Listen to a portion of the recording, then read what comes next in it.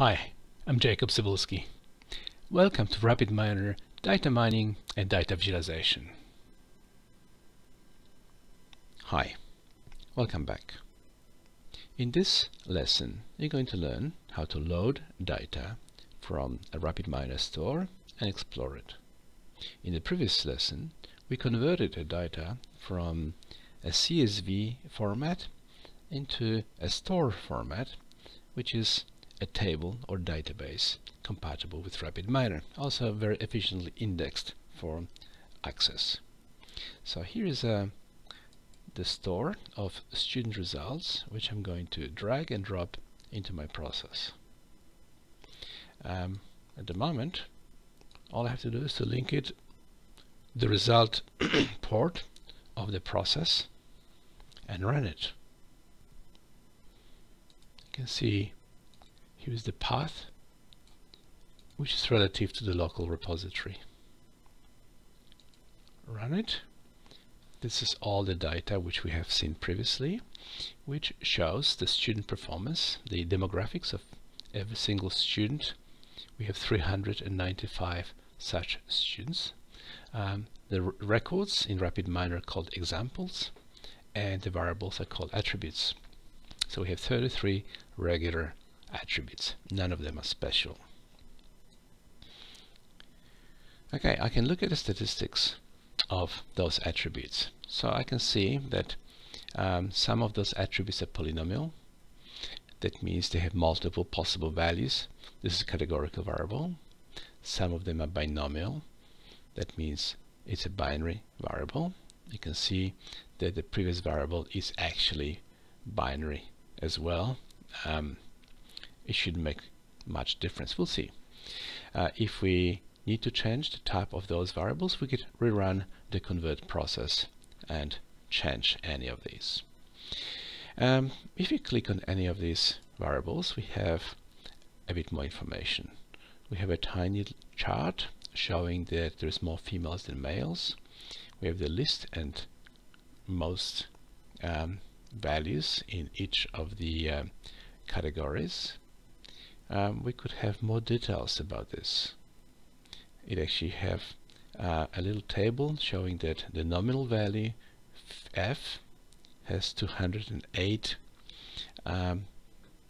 examples, and this is the 0.527 fraction of all the data. I can also click on the chart and see in a huge version of the chart. I can access that information by going through the tabs on the left hand side. So this is actually a very quick overview of your data.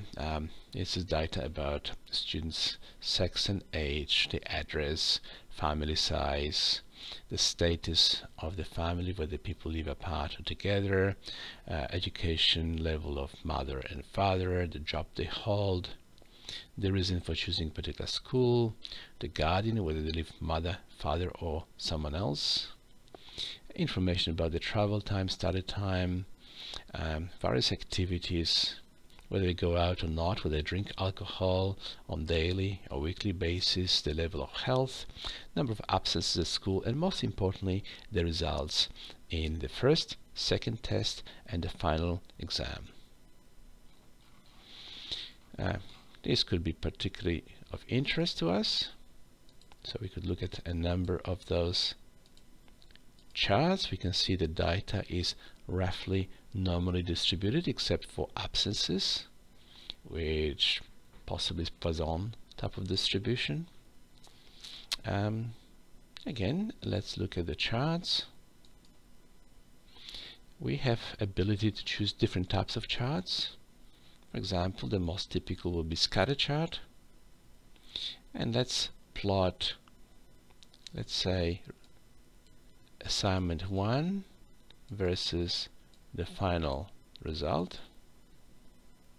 You can see that they are slightly correlated. And it looks like there's not enough data here.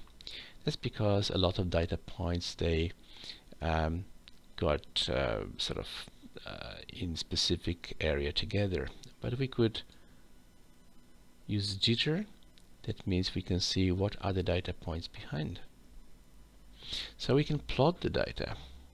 And so that's useful. We could have a variety of plots. I can see that sex was chosen for the color, but perhaps we could look at the family status or mother's job and see if there are any color